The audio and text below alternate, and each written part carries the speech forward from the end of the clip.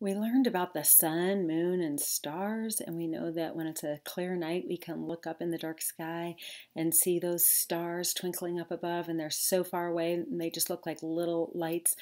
But when we look at a bunch of them, they look like we can play dot to dot and connect them and make a picture. And that picture is called a constellation.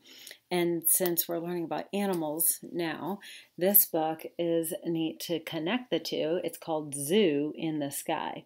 And it's by Jacqueline Mitten and pictures by Christina Ballett. So you can see, like here, this lion. It's a bunch of dots on the lion, which those are the stars. And if you use your visualization and think about it, you can pretend that those dots would connect to look like a lion. So this book says it's a book of animal constellations. Zoo in the Sky.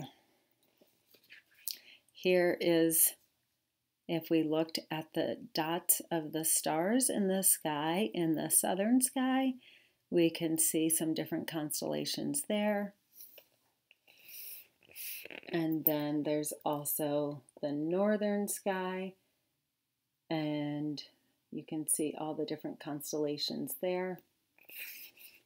And now we're going to read about the animal shapes that some of them can make. When the sun sets, darkness falls. The stars appear one by one. Then the sky turns to a picture puzzle. What is hiding in the patterns of stars? Some people say they only see squares and squiggles, lines and loops. But imagine hard, and the sky comes to life. The star patterns make a wing here, a tail there, a twinkling eye, even a scorpion's stinger. Sky watchers long, long ago imagined a whole zoo of animals. They shine there still when you are under the magic spell of a nighttime sky. And here, this one is called The Great Bear.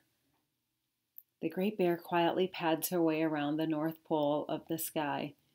Every day she makes the trip. Two bright stars across her back point straight to Polaris, the North Star. Hanging off Polaris by his tail, the little bear swings around behind her. You won't see bears quite the same anywhere else. Real live bears don't have long tails.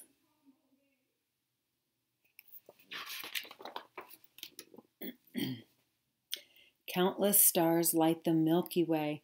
Along the silvery path with wings outstretched flies the swan on July and August nights. He soars from east to west across the sky. It takes him from dusk till dawn.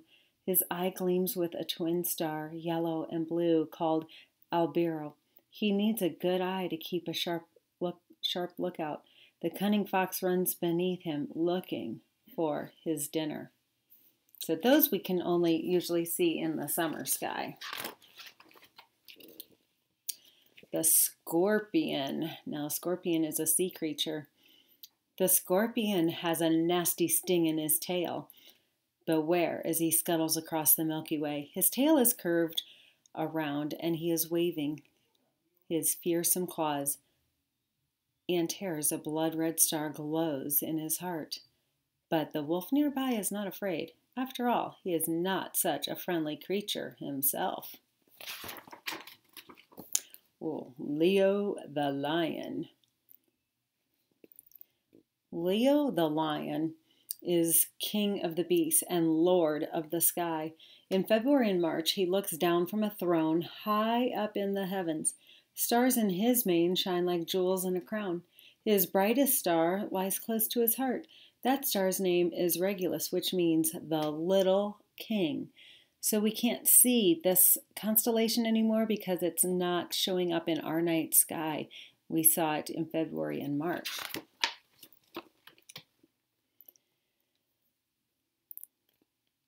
Charging through the zodiac, here comes the bull. Can you see that big bull there?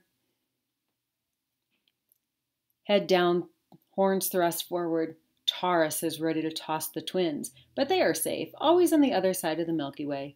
The bull glowers with a brilliant red eye, the star Aldebaran. A whole cluster of stars is scattered around his nose. The Pleiades huddle behind his shoulder. These starry sisters are not afraid. They know he never looks back. Here's a favorite animal. It's not really one at the zoo, but the great dog is chasing the hare, but knows he never can catch it. This dog is a splendid star-studded creature. His brightest star, Sirius, outshines all others in the night sky. Sirius means scorching one, a good name for a white-hot star. But spot it low in the sky, and Sirius flashes all the colors of the rainbow like a diamond glinting in sunlight.